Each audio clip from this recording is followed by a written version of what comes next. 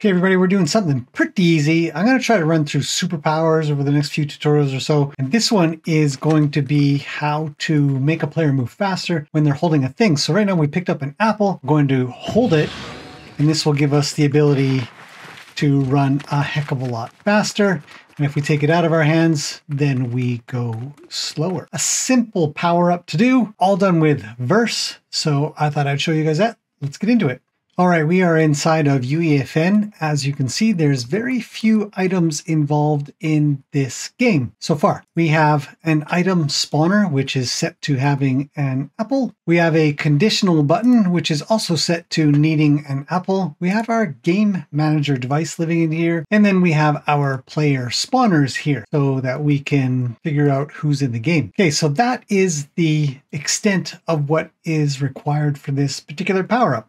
Let's take a look at the verse code. All right, we are in verse. Remember, if you are a Patreon member, this stuff is all available to you. You do not have to look at the screen. Go get it. For everybody else, let's learn exactly what this does and cover why I do the things I do and how I do them. So what we want to be able to do is have a player hold an object, and when they're holding that object, something's going to happen to them. We've already covered this in the invisibility tutorial that we did a while back, but this one is where we're going to make our player move faster. So how do we do that? So first thing we need to do, we need to keep track of all of our players. Every single map that you ever make should have a custom player object / class in it. This one is very simple. There's almost nothing to it. I'm taking this down to the bare bones. So that's a map. Now a map is just, well, it's a really handy object that holds objects, that is indexed by objects. So it's really cool. When I say indexed, it means that the way to get to the object in there has to be unique, and that's the index, just like in a book or something, if you guys still read those. All right, so we've got our editables here, our 2 player spawners. We've got our editable for our conditional button because we need a conditional button to tell whether or not we are holding something. Conditional buttons are perfect for that.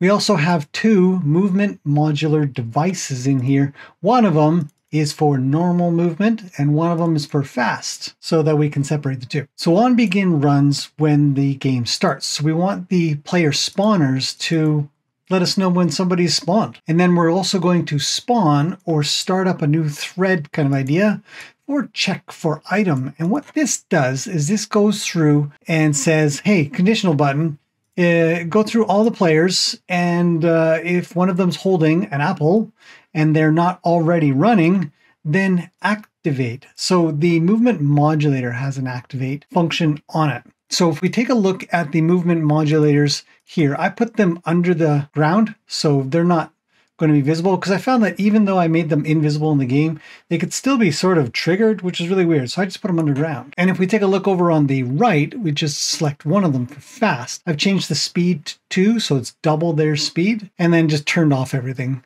for them. I've also set the duration to infinite so that I don't have to have a time limit.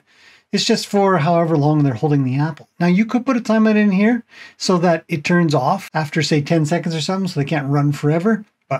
For this example, infinite. Same for the normal. It's just set to speed of 1.0 and an infinite duration. Very, very simple. Okay, back to verse. This spawn check for item runs a thread that does a loop, and then every second we're doing this. You could do this more often. You could do it every 0.1 of a second. It doesn't really matter. It's pretty much going to run as soon as they hold the apple. And we're doing a is holding item on the conditional button, passing in the player's agent, which is set inside of custom player here. I'll show you this in a second. And then based on if they're holding it or not holding it, we're going to make them fast or slow.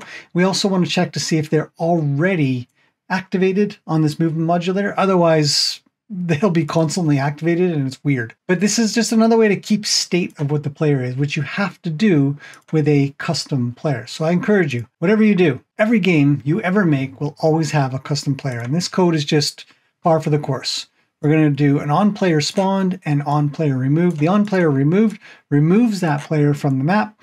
The on player spawned adds them to that map, which is again an object that holds objects that is indexed by objects. So there you go. First thing we're going to do is we're going to make sure it's a player, which it always is.